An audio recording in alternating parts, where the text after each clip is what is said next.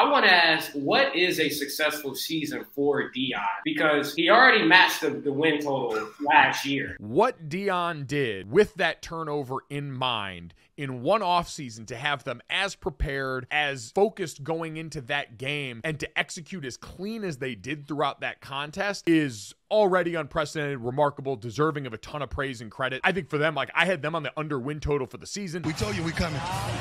We told you we coming. You thought we was joking. I think that's out the window. You're talking about a serious triumph, like one of the better turnarounds we've seen in the last decade or so in a program, and I don't think that's hyperbole.